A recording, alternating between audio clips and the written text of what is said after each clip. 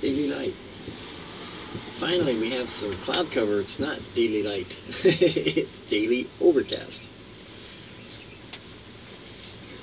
And sometimes I like that. It gives me a chance to kind of regroup my summer activities, get some other things done,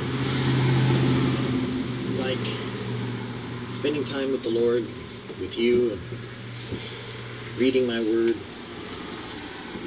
that He's given to us so that we could share, and to turn our attention away from all the things that we sometimes think we need to do to those things which He would have us enjoy with Him. His commandments are not grievous. This is the will of Him that sent me, that everyone which seeth the Son and believeth on Him may have everlasting life.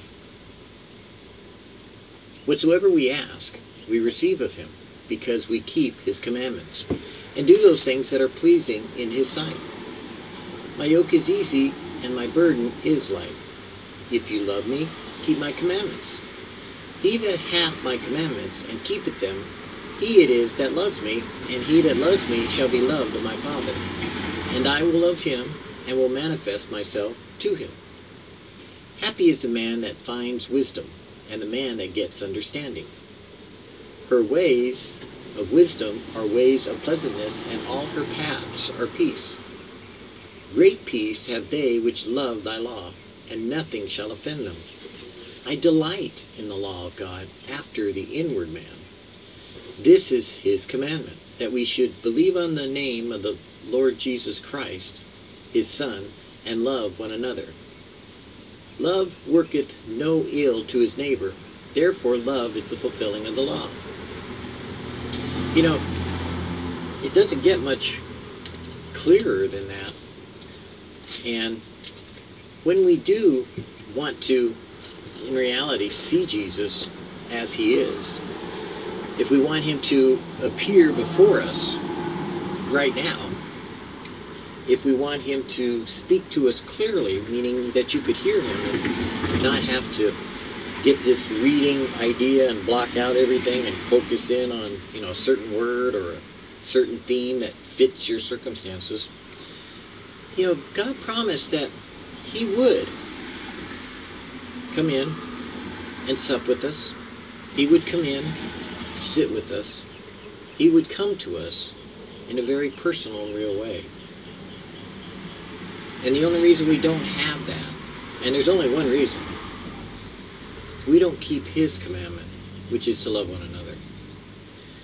The evidence of it is all around us, but the one thing that you can count on from yourself and for myself is that if we loved Him as we say we do, then we would do like He said, to just love one another. The rest can all solve itself. It really can. But we choose to do things that add to blocking our knowledge of the holy, our knowledge of God, our realization that God could very much so speak to us direct, and very much so cause us to come to a place of seeing Him, and Him opening the sky for us and revealing Himself, and even walking with us to the point where He could take us walking straight into heaven like Enoch. Or He could take us like John to the day of salvation. Is that what you want? If you do, keep His commandments. Just love one another and love Jesus. Remember not the sins of my youth, nor my transgressions. I have blotted out as a thick cloud thy transgressions, and as a cloud thy sins. I, even I, am He that blotteth out thy transgressions for mine own sake, and will not remember your sins.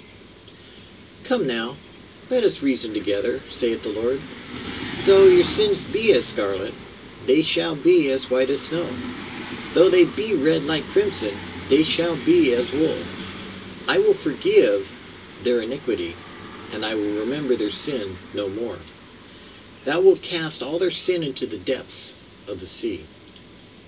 Thou hast in love to my soul delivered it from the pit of corruption.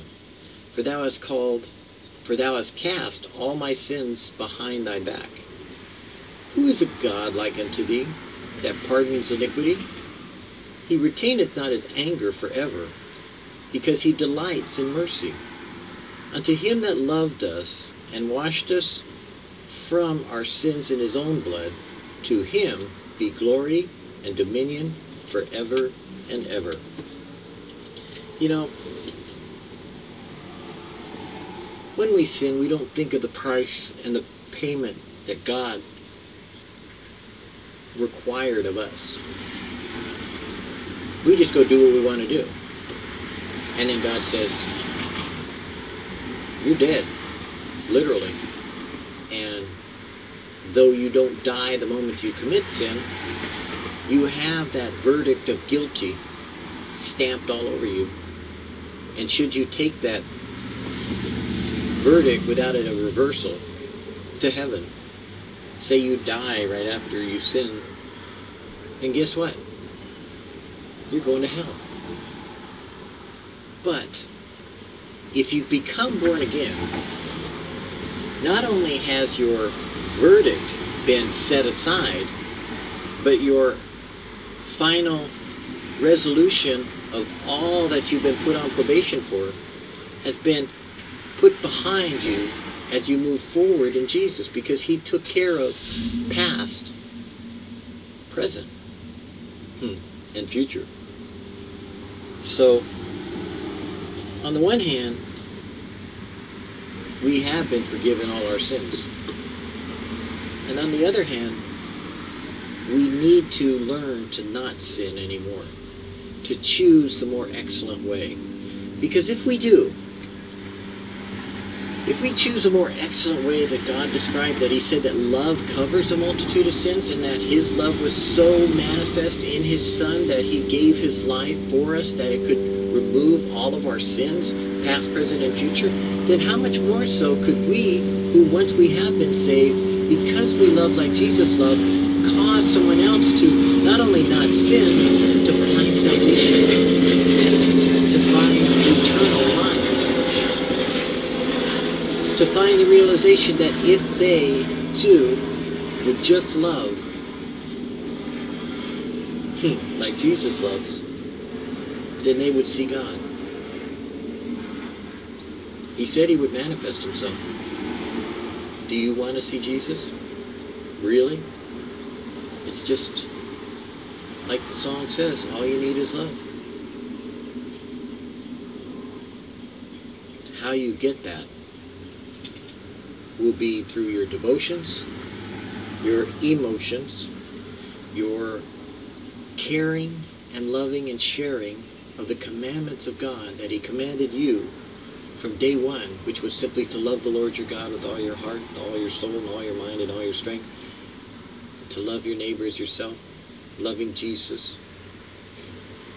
Doesn't get any more than that. There is no other commandments. You can list the 10. They don't count. Because the one thing that counts most of all to God is that you love. And when you're born again, when God causes you to be born out of this flesh into his spirit, then, and only then, will you be able to love. Because anyone can love a hamburger, but can you love God?